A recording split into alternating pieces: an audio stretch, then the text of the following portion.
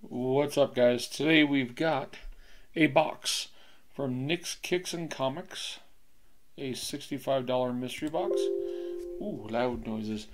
Now, he put it up by sending him a message. He was selling them early, so he put a slab, $65 box for a slab. I know he's losing money on it. He had a lot of good slabs up, so kind of scary there, Nick. I guess you're trying to move inventory, which is good. I wish I could do it for that price. So let us see, $65 a box. Nick's have been doing boxes lately that have been just fire. So let's see. I figure why not. Took a chance. I've got box number 3. Feels pretty damn heavy for like a few raw books in that. So, oh, what is that? Oh, okay.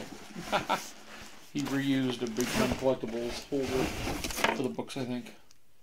Something just fall out, or am I just missing it? Nope, that was just the. He stuffed this in there too. Cute. I got a bunch of crap to throw away over here. We'll just stack it up the rest.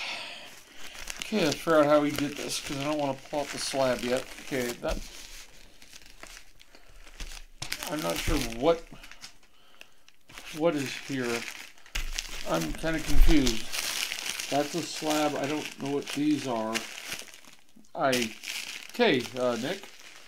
What the fudge, dude? I'm not sure what I'm looking at, so let's go right. These must be the raw books. I'm royally confused what's here. You didn't have any GPs or anything. Oh, there's no tape on this. Okay, just one at the front.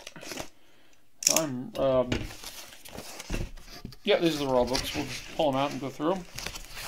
Oh, I don't know this one. I don't know a lot of these. First of all, we're just going to go, I'm going to, let's kind of turn them over without looking. There. Not sure what the heck Nick's doing here, but first we have Time Before Time #1. It's an image book out before I ever knew about it. So next up, crossover. I don't know which. I've got a lot of crossover. At least the first 8 issues. I kind of waned after that. Still cool book. I've been slowing down on my newer stuff. Next book. Oh, wow. That's a cool cover. Oh, is that Ice Cream Man? Oh, Nick. Damn, dude. I definitely don't have this cover. I don't have a lot of alt Ice Cream Man covers. I do collect Ice Cream Man, but I do not have a lot of the alt covers. This is one that should be picked up by, like, FX and make a series out of it, like they do with their other weird ones, because Ice Cream Man is just demented. Ice Cream Man #24. This is the Comic Kingdom of Canada.com exclusive cover. John Jang cover. Okay, that is badass. That is a definitely for the PC. So that's mine. This next one's marked $10. And Shuri #2. Cool. I don't think I even have any Shuri books, but that's pretty damn cool. Okay, the final book has a certificate of authenticity on it. I don't know. Exclusive Black Panther. Oh, nice. Never got this one. It's a Gleason cover of Black Panther 25. This one I never got. So another keeper. Okay, Nick, you've hit your goal almost, to me at least. You hit, pretty much right here. So what do we got here? Yeah, it was supposed to be one slab, so here's the slab. I don't know. I saw the slabs. I don't have them memorized. It's a CBCS slab because I can't feel the back imprint like on regular. And we got, $20. Uncanny X-Men 281 and a 9.8. I'm good with that because I don't have this one yet, and I'll mark it off my list of X-Men. Now, I got to see what the heck he has here, because then there's this sitting here.